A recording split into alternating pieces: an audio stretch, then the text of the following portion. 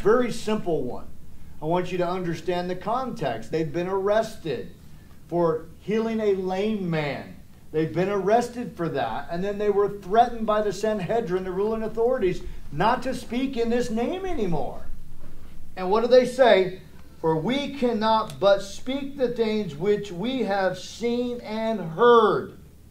Listen, when we're in the Word of God, when we see Jesus high and lifted up in our life, the Word of God becomes like a fire in our bosom. We have to speak what we see. We have to speak what we're heard. Again, the evidence of what's going on is what we talk about, what we're looking at, where our heart is moving towards. And these guys were threatened, and they actually do what we call civil disobedience.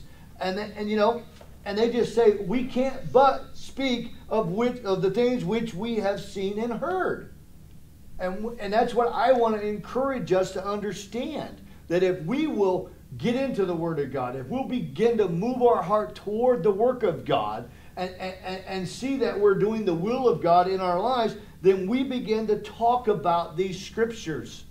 I work with some Christian guys, and I can talk about Scriptures with some of them, and we can have conversations, and iron can sharpen iron, and we can talk about the stories that are in the Bible and the things that are going on in the world. But so often you get around Christians and they will shut you down if you say anything about the Bible. Because all we know is the world. We don't know the Word.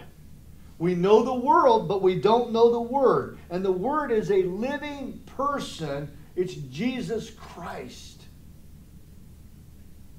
And we need to be looking for His favor, looking for His face, looking for the relationship with Him. This morning I heard a song I'd never heard, and I can't even tell you completely the whole song.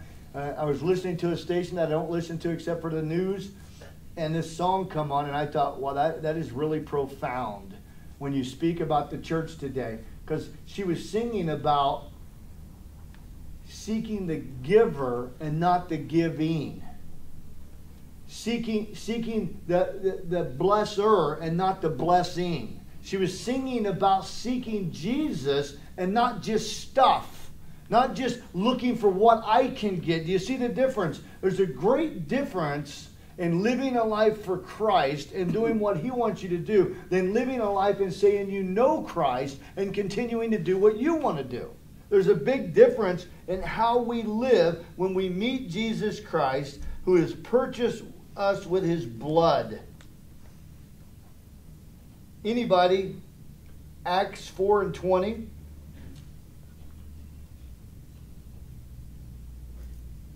I'll have to read it, Pastor Greg. Thank you. For we cannot but speak the things which we have seen and heard. Acts 4:20.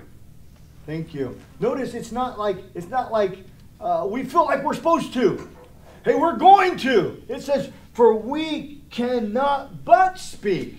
They have to speak. It's a fire in their bosom. It's so alive. It's so powerful. It's the cure. Like if we had the cure for cancer, hide it underneath the bed. Don't tell anybody in case we ever get it. We might need this cure. Don't ever let anybody else know. We would never do that. We would go out and sell it to the world. We would go out and give it to the world. We would do something to take care of it. And that's the gospel. That's the Word of God. That's the good news. It's what cures everybody. It cures cancer. Listen to me. Jesus Christ cures cancer. He might take that body home, and that person to be with Him and beautiful in the sight of the Lord is the death of His saints, because He knows they're with Him for eternity. But people need to hear the gospel, what we've seen and heard, so that they can come to a saving knowledge. Because faith comes by hearing, and hearing by the Word of God. So they threatened them some more. They threatened them. They said, hey, we cannot but speak these things which we've seen and heard. So they threatened them some more. And they went away and they met with their buddies and they praised the Lord that they were counted worthy to be threatened. Anybody else? Acts 4:20.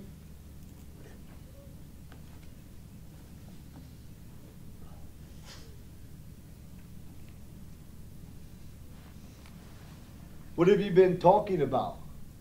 What's your conversation about? What are you telling people about? Is it what you've seen and heard? See, that's part of what the equipping of the saints is about. When we get into the word, prayer, and fellowship, when we're on Sunday morning equipping the saints, when we're on Friday night going even deeper, it's what we've seen and heard. I mean, you know what? I used to get blown away when you see in the scripture something and God reveals that to you and you're seeing it. You got to go tell somebody about that.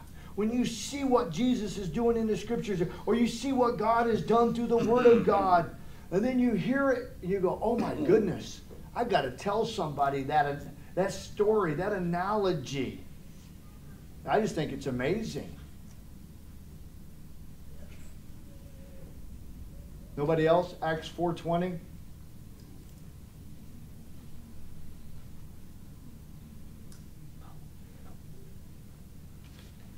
I can say for myself personally, Yes. I belong to a blog that I write on, and I can't help but say the things I say about Jesus and salvation and stuff. I cannot tell you the amount of persecution, ridicule, and mocking that I put up with because of it, but I can't shut up. So this is the perfect verse for something like that. Yeah, it is a perfect verse, and it's getting worse.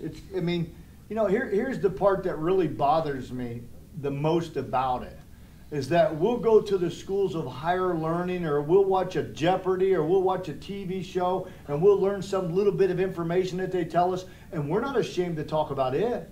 We're not afraid to talk about those things, but we won't talk about the Lord and Creator of the heavens and the earth to people who are dying and going to hell, because the devil has got us living in fear and ridicule. And I just think that we need to ask God to make us more like Daniel, to make us more like Paul, to make us more like Jesus, where we would not be afraid to open our mouth and share the gospel.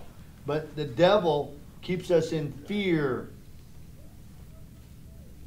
And really that fear separates us from the work of God in our life and the growth that would come with it. It doesn't help us any. The devil's a liar and a loser. Okay, so next week, let's try this one. We might have to do it for 2 weeks. It's a pretty long one because I'm going to do 2 verses. It's Psalms 75, verses 6 and 7. Great psalm. You can read the whole psalm, look at the whole psalm, get some context. We'll talk about it a little bit in the next couple weeks. But it says this: for exaltation comes neither from the east, nor from the west, nor from the south. But God is the judge. He puts down one and exalts another.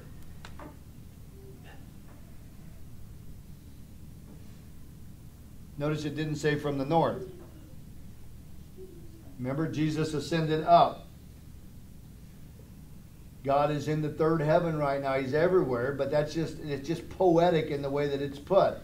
God is the one who puts down one and exalts another. Now listen to me. I think we have to be really careful because, see, God is sovereign, and He could and He can choose one and not choose another, but He chooses all. And as we're going to see in tonight's text, the way that He puts up and He takes down or exalts is because He knows the heart of man. He knows the heart of people. That's how He does it. He doesn't just go, randomly, let's just knock all of them down, and randomly, let's just pick all them up.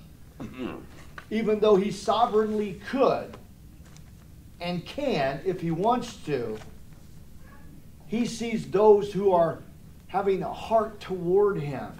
He sends out and dispatches angels to protect those who are going to come to salvation. They're ministering angels to protect us. And so we know that He's doing that work. But it's when we resist Him, when we don't do the things that He's calling us to do in a free will way, that He begins to exalt and put down. And I don't know how it all works, because I'm not God and His ways are higher than my ways. But it's God who brings exaltation. It is God who tears down. He's in control of every man's heart. So kind of ponder that, chew on that. and then we'll memorize it for the next couple weeks and really just consider it, considering that we're in 1 Samuel and we're getting ready to start chapter 16, where Saul has been rejected and the kingdom has been taken from him, and David is coming to the forefront. There's going to be a new king. But remember this, as we go through the text and through this scripture, is that God was looking at the heart of Saul and the heart of David. He wasn't looking at their physical stature. We're going to talk about that a little bit more. So no matter what size we are, no matter who we are, or what we know, or how much money we got, it's God looking at the heart of a person who's willing to bow down and obey and quickly confess when you're not obeying and do the will of God. Amen? Amen.